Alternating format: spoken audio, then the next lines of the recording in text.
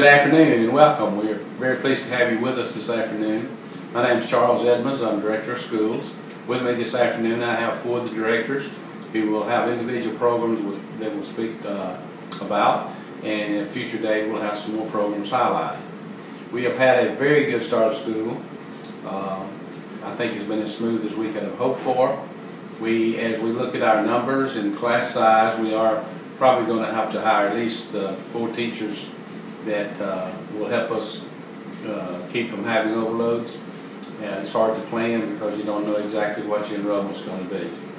But from all the departments, from our transportation department, maintenance, and the various departments we're going to talk about here today, everything has started so smooth it's hard to believe. We had a short summer. Glad to have the students back. Glad to have our parents supporting our schools. I want to thank everyone for the hard work they have done. And without any further ado, I'll start here on my right, and we'll introduce everyone that's in here today. I'm Mandy Schneitman. I'm Director of Student Services. I'm Debbie Berry. I'm the Director of Exceptional Children's Services. I'm Dominique Slasiak. I'm the Director of Secondary Education and Assessment. I'm Sherry Fincham. I'm the Director of Federal Programs, Elementary Education, and Accountability. Sherry, why don't you just go ahead today, if you would, and give us some information about what's going on in your department.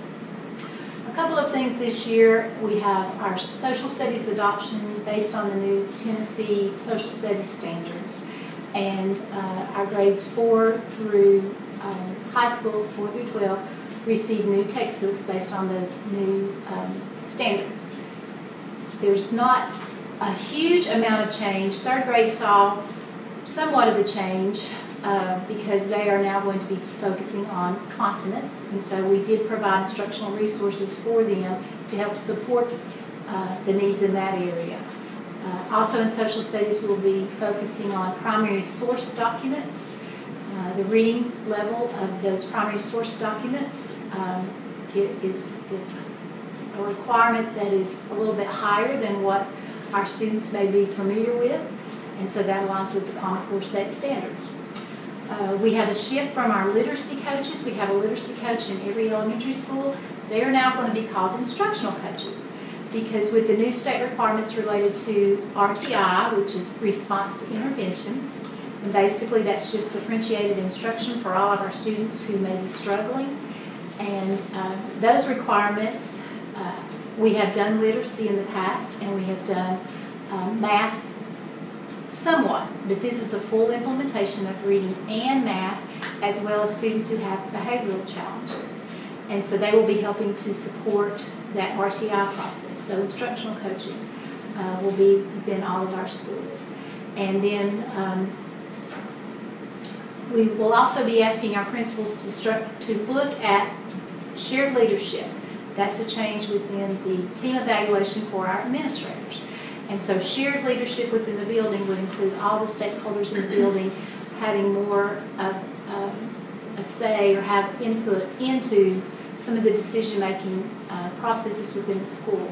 And so those are a few highlights. Thank you, Ms. Fincham. Ms. Knight, would you like to go next? Sure. It's kind of exciting to share some of the things we've been doing in student services. We worked very hard last year, so I wanted to share a few of the highlights, so excuse me for reading some of the information I have for you, but I wanted to make sure I covered several things. One is school safety, and I think of all the areas that parents are most concerned about, from our family resource survey that we give to parents, especially parents of our younger children, school safety seems to be the #1 concern. So I wanted to share a little bit about what we did last year with school safety because we spent a great deal of time with updating our implementation processes and procedures. One of the things that we have now in all our schools that we're so happy to share is that we have SROs in all of our elementary schools. I think most parents know that from last year, but we've been very excited and appreciate the Sheriff's Department in helping us obtain the SROs for the elementary schools. We already had those in middle and high. We also worked last year as a district. We have an emergency response team, emergency preparedness team. We added some emergency responders in the community to our committee to help us in determining best practices for this community and for our schools in particular. We also added some principals onto that team, and we did a lot of work throughout the year that I'll kind of highlight here. One of the things that we did was, through a grant, brought in Mike Dorn. He's with Safe Havens International. Mike Dorn is just a very highly regarded speaker across the nation, as well as work internationally that he's done. Former police chief, he's worked with the FBI, Mossad, a lot of different areas in school safety. And his focus is on responding in the first 30 seconds of an incident in your schools. And so that was our focus last year, of implementing some of the techniques that Mike Dorn shared with us. Our principals and all of our crisis teams were trained with Mike Dorn, so we were very happy to have him here. We also implemented a district-wide central office emergency preparedness plan. That plan was actually practiced, and we spent quite a bit as a district central office team in planning our emergency preparedness procedures. We also updated the school emergency preparedness manuals. And these are the procedures that in the event of a fire, evacuation drill needed, etc., what the procedures are at the school level. So our administrators were trained, our SROs have the manuals, of course assistant principals, then the teachers were also trained. We have new emergency preparedness flip charts, which are classroom flip charts for updated best practice procedures in case of emergencies. So we spent a lot of time from the district level all the way to the teacher level. And then part of our plan last year was from the district emergency preparedness team to include what's called a tabletop drill, and then we call what's called a functional drill.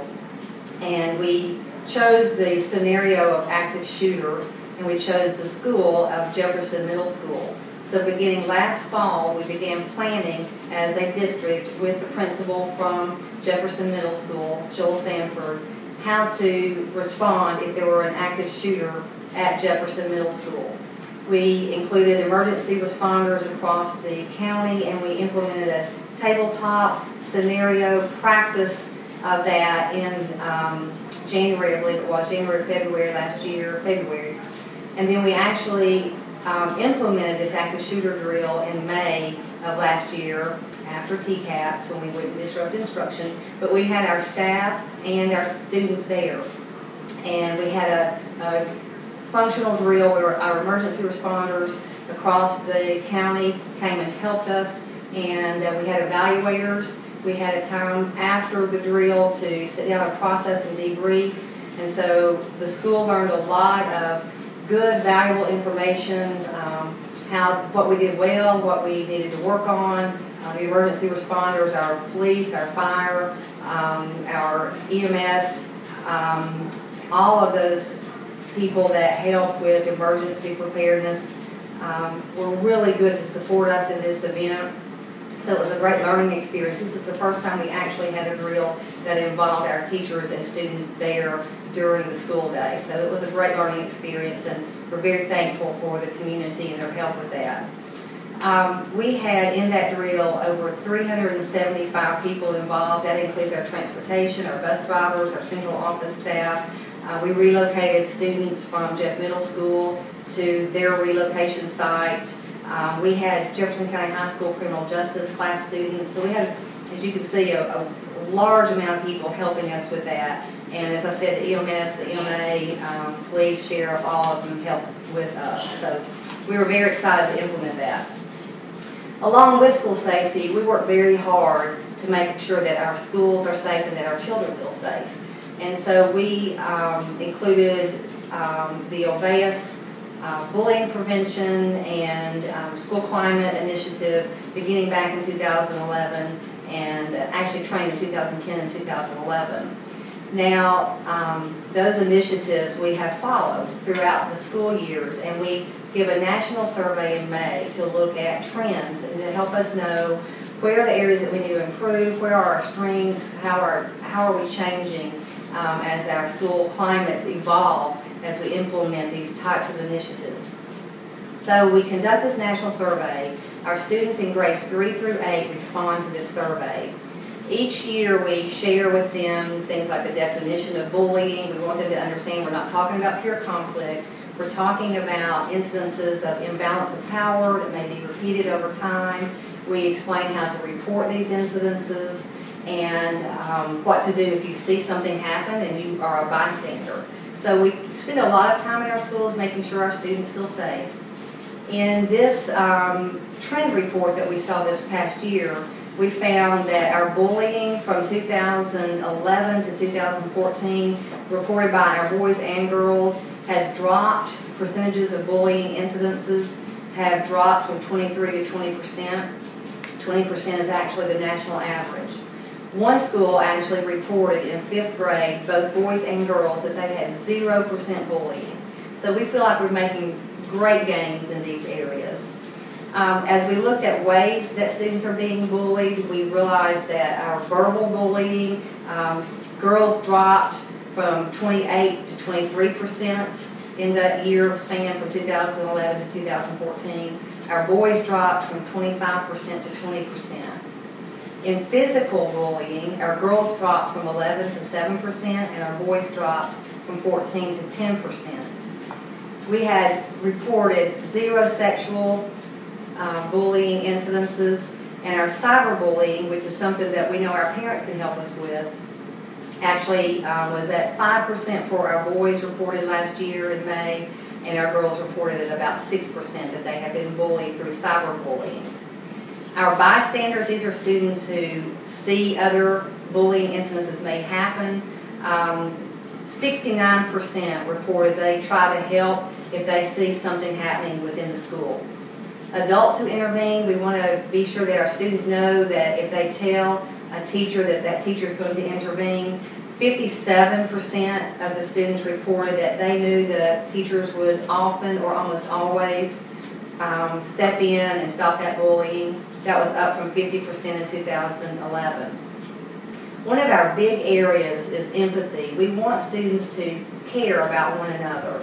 And those students reported that they wanted to help others was at 91%. So we're very excited about the school climate and positive support we're developing in the schools.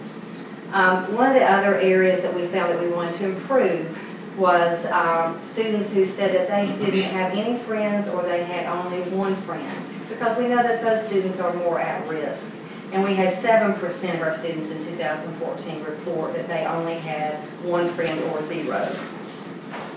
A couple of other things I wanted to share. We have a new student information system this year. This is our online reporting for attendance and grades and conduct. And all of our teachers have been trained since the beginning of the school year, as well as our central office staff and secretaries and bookkeepers and attendants. And it's a huge implementation task to change from one old information system to a new information system. So since July 22nd, over about the last 3 weeks, we have trained over 535 staff members. Several of those have had repeated trainings. We have had 1,064 hours of training provided for that time period since July 22nd. And so this is not reading in service. This is not language arts in service. This is in addition to those types of in-service activities. So we have been very busy as a district since the beginning of the school year. One great thing that parents will want to know about this new student information system is that there will be a parent portal, which means parents will have an online access and password to see their students' attendance and grades later on this year. We also are very excited to introduce a student portal. So our middle school and high school students will also be able to access and look at their information online coming up later this year. The last thing I'm going to share is I want all parents of high school students to know about the Tennessee Promise. This is the new scholarship program in the state of Tennessee, and it's very important if you are a parent of a senior to attend your upcoming meeting with your school counselor and your student, your senior, at the high school to learn more about this information, because there is a deadline of November 1st. This is actual scholarship money that can help your child go on to college. And it actually provides financial assistance to offer tuition and mandatory fees like books that would be in that post-secondary educational setting, whether it be vocational school or technical school or 2-year, 4-year college. Once you have looked at all other gifts or scholarships to help you pay for tuition and mandatory fees. So I just wanted to make parents aware that this is a new initiative. There are very specific guidelines of how to qualify, so students must follow, and parents also have a part in that on this application process. So be sure to know that the November 1 is the deadline and to meet with your counselor soon. Thank you. Thank you, Ms. Nyman. Ms. Berry, we'll go to you next. The Department of Exceptional Children's Services is very fortunate to have 114 specialists and assistants serving students with disabilities from ages 3 to 21. The department this year faces 2 major challenges, one being closing the achievement gap between students with disabilities and non-students with disabilities, and also increasing the percentage of students with disabilities scoring proficient or advanced on the TCAP. We're addressing these challenges by assessing our students and drilling down to the specific skill deficits that these students have. The special ed teachers will be instructing in the deficit areas rather than addressing Common Core or Tennessee standards. We will progress monitor the students on a bi-weekly basis. We will graph improvement.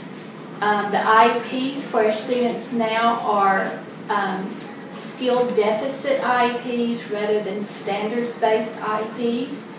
And for those that don't know, an IEP is an individual educational program for a student with a disability. The department's very excited about the changes that we are making this year with the IEPs and the skill deficit areas rather than standards-based instruction. And we're all looking forward to seeing increased achievement for students with disabilities when we assess with TCAP in the spring. Thank you, Ms. Berry. Appreciate that. Next, I'd like to introduce again Dominic Salesiak.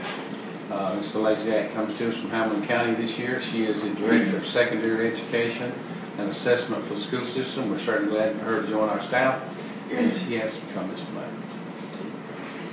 We've been very, very busy digging into our data from last year's assessments. Some of that data is still embargoed, but is slowly being released to the public. And so we will be planning to do a data presentation at our next board meeting. We will be sharing our AMOs, our district data, some school level data, the ACT scores. In looking at this data, we have many, many areas to celebrate. There are some areas that we will be focusing on for improvement, and we are looking forward to sharing that with the community in this month's board meeting. Another focus with our secondary education is we're really focusing on continuing to increase our dual enrollment and our AP participation. When AP courses began to be offered here in Jefferson County, the first year there were 6 courses offered. There are now 18 different AP courses that students can choose to take. And the high school has over 300 students enrolled in those courses this year. Dual enrollment also continues to increase, and we have 160 students enrolled in dual enrollment courses this year. That has increased every year, and they are anticipating about 20 or 30 more students enrolling in dual enrollment in the spring. There are many things like the Diploma of Distinction that drive this and motivate the students to want to participate in these. And the high school is just very excited to offer this opportunity. And our district, as a single high school, has the largest number of kids enrolled in the Walter State program than any of the other areas. Another focus this year is all of our administrators have a new evaluation model that they're going to be evaluated on. So we've been working very closely with all of the principals in trying to increase their understanding of this new evaluation model. And this evaluation model is really surrounding the idea of shared leadership in their schools. They're building that capacity with their teachers and making it a shared leadership to increase student achievement every year. Thank you, Ms. Lesiak. And I think there's some grants that you want to mention. I just wanted to mention the continuation of a couple of grants. We applied to have a 5th year funding for the First to the Top grant. This is our final year, the 5th year, related to those funds, and that has helped to support our STEM coordinator and our math specialist. And so this will be the final year of funding for that. It's also helped to support our dynamic curriculum project with our teachers. And then this will be our 3rd year for a 21st Century Community Learning Grant. It helps to fund an after-school tutoring program that focuses on STEM. That is located at White Pine School. And so we're very excited. Some of the teachers have worked really hard this summer developing deeper lesson plans.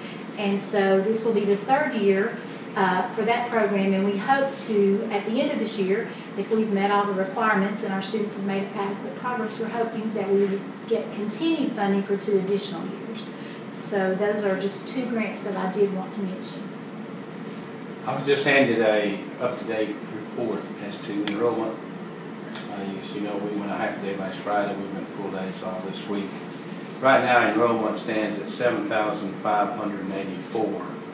But bear in mind that might be a little bit inflated. Believe it or not, you tend to drop off after school starts in terms of your numbers rather than growing, because there are a few people on the road that have moved and we haven't yet pushed our roads to make sure that's happened. So there is a chance that it will drop some. Yeah, that includes pre-K. I think it does. I want to thank all our departments and the personnel sitting here today who have helped so much and run the school system and make it what it is today. And I do want us to bring in the food service personnel, transportation, and maintenance so that you can let the parents know who they are and the job that they do. We have a very dedicated staff of certificated teachers, administrators, all kinds of support people, and many classified employees who help serve the food every day, drive the buses, clean the schools, you name it. So I feel very fortunate to be able to work with such a good class of individuals, and we try to serve our schools well. We try to be good administrators of our school system, to be open to our parents, to have good dialogue with our funding legislative body, the local county commission, and the school board welcomes everyone to come visit our schools and see what we're doing. And we really appreciate the Post for coming in today and doing this interview with us.